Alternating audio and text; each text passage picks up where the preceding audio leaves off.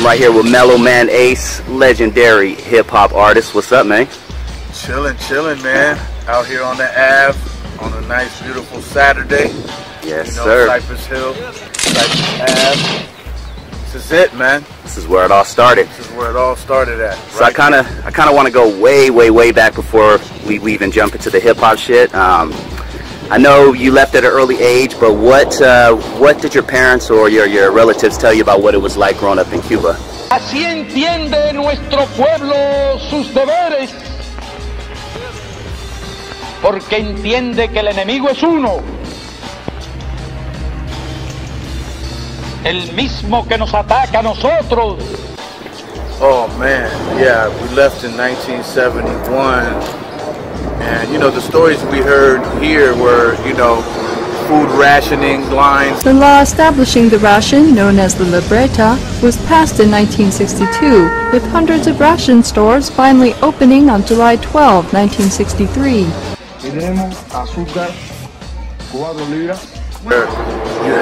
You got like 20 pounds of rice for the month for your whole family. But you had to go stand in a long line, you know what I mean, to get that. You had 20 pounds of rice, 20 pounds of coffee, 20 pounds of, I think, beans and sugar. And that was kind of all it was. And then if your uncles or your pops found, you know, they got a pig somewhere, then that day you had some meat. You know, they put the whole pig up, slowly cook it. You know, it take a long time to cook a pig. Shit was crazy, man. Yeah. Very humble beginnings, you know what I mean? Yeah. But living under communism and shit like that, it's never easy. You know, I remember seeing Soviet tanks on my block as a young man. It's sad. At that time, it was really sad. You didn't really know what it was when you were 4 or 5 years old, but, you know, you come to the United States and the worst you see is like a police car on your street. In less than 90 days, between April and June of 1980, more than 110,000 Cubans flee Cuba. What was it like growing up in LA, being Cuban? Did you get a lot of shit from, you know, the Mexicans, El Salvadorians? At that time, there was a big Cuban community, Southgate, Bell, even in the Huntington Park. Okay. And even up in parts of Cudahy, you know, it was a big Cuban community. And so we had our pocket of Cuban things to do. However, you know, we did get static. You know, we had to box a lot, you know, predominantly with the Mexican cats and some of the brothers too, because the Mexicans didn't understand how we could be black and speak perfect Spanish, and the brothers hated the fact we spoke Spanish but was black. So we didn't know English at that time. You know, I was just a young cat trying to figure it out, talking like a very broken Sammy Sosa type of English, you know, like baseball's been very good to me type shit, you know. Shit like that, man. It was arguments over dumb shit, you know what I mean? Like cultural differences and things like that nowadays we look at in our older age and we're looking back and we go like, wow, how ignorant was society back then? Did you fall in love with hip-hop, and who were some of the influences that got you into this art? I gotta say, well, you know, I heard Rapper's Delight come out in real time in 1979. That record was all over the radio, but I wasn't really infected with the virus of it yet, you know.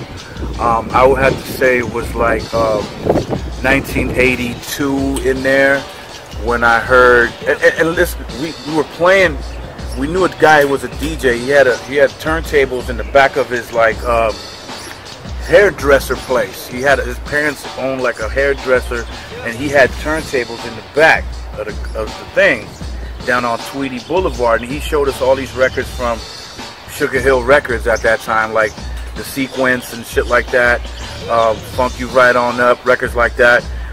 And then also I heard a group at that time, this was like 81 in there, I heard a group by the name of the Mean Machine. They was also on Sugar Hill.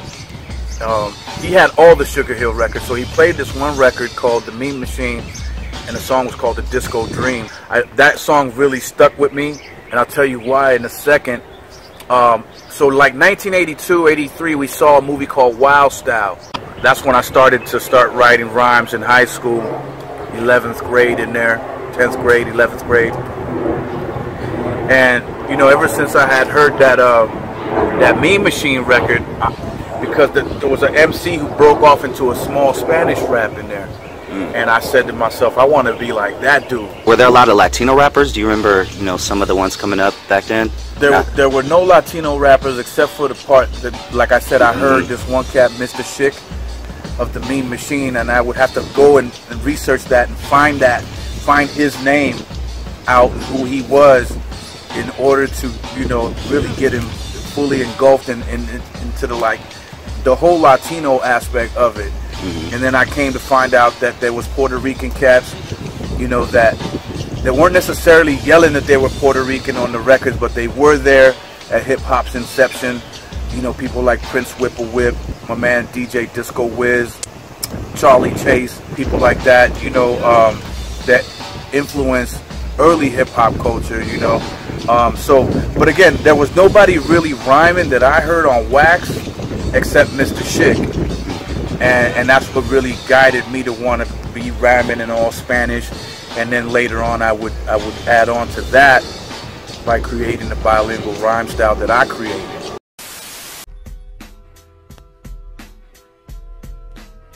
And on the line, we have ALT. What up, ALT? ALT, man.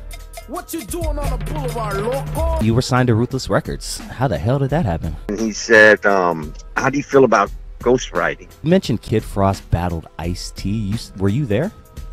Yeah, I've seen many of them. Because this is for the raza. Did you ever find it hard being in a predominantly African-American music genre, being a Latino? What do you remember about Lighter Shade of Brown? It was me, Shiro, and the homies, a lighter shade of brown. Did you ever make music or deal with Brown Side? Back at the hood with some crazy vibes. Got some hyenas lined up, pero pa más al rato. Toker was cool people. He had some beef with Frost, but not with us. Take me back, man. 80s, 90s, we're talking. What was LA like specifically, you know, your environment like growing up? So I was a DJ, rapper, San Gabriel Valley. We did all the flyer parties. I threw a party with Tony G from Crazy Crew.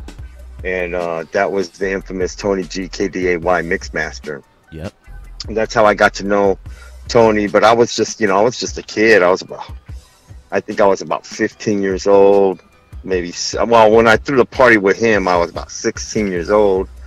And we started making demos, and you know, we were like party battle MCs. We go battle everybody around, you know, around the San Gabriel Valley, and watch Kid Frost rap, and go watch him battle Ice-T, and go down to the Casa Camino Real and watch, you know, get in with fake IDs and watch Tony G battle and DJ. And nice. Around Monte, we had parties on Cherry Lee and Crazy Crew parties. We'd go and watch Tony DJ and Kid Frost rap, and sometimes we get to rap, and you know, we just did it like that until I got a demo together, and Tony started having a little success. And you know, he was producing the Booyah Tribe, and he produced a cat by the name of Mellow Mayonnaise, and Mas Pingon came out. And when I heard Mas Pingon, I was like, damn, that record's the shit, right? So let's try and get back in touch with Tony G. You know, that's that cat. That's when we threw parties with him. You know, we know him. So he had a record store right there on Peck and Lower Azusa. Okay. And it was a record store / he rented DJ equipment and stuff. And I remember I went down, and his cousin Juan was working it, and Tony was DJing for what's his name? Bust a Move. Young MC. Young MC. He was DJing for Young MC. He was on tour. I took my demo tape down to Tony, and I was like, to the record shop, and I was like, yo, what's up? Where's Tony? He said, he ain't here. He's on tour. I said, well, here, I have a demo tape I want to hear. Tell him, remember, ALT, I threw a party with him back in the days. He said, all right, I'll tell him about you. I came back every week. Nah, he's still on tour. No, he's still on tour. Finally, I don't know how long went by, but like probably a couple months. I walked in, and they had to be like, damn, this kid is just like a pain in my ass. And he said, he's here. He heard your demo tape, and he told me to tell you if you were to come on in to get your phone number. So I did. And Tony called me and said, come on down to the record shop. And I did. And he said, so what do you want to do? I said, shit, I want to make a record. I want to make an album. He said, well, be in my house tomorrow at the house on Cogswell, which turned out to be the infamous Hitterlick Studios. Okay. I mean Hitterlick Studios. I mean G-Spot Studios. Hitterlick. Okay. That's later in the conversation. Yeah, but on Cogswell, and everybody ended up recording there throughout the years. But I showed up, and I started reading my rap that I had wrote, and he gave me a beat, and I started reading off the paper, and he said, stop. He said, go home and memorize your shit, and you come back when you got that shit memorized. We ain't doing nothing yet. I said, all right. So I did. I came back. We made a demo tape, made like 3 songs, and then he said, how do you feel about ghostwriting? I said, I have no problem with it. Why? What's up? And he said, well, I got a project. Someone just got signed to Virgin Records, and he's a Latino artist like yourself, and I want to get you involved on his project. And it's Kid Frost. I go, Kid Frost? He said, yeah. I was a fan. So I was like down for that. So we met up down at Wildcat Studios, and I came up with the concept Hispanic Causing Panic, which ended up being the album name, and wrote the song that night for him. And in history, that was it. I became Kid Frost ghostwriter for about the next 4 albums.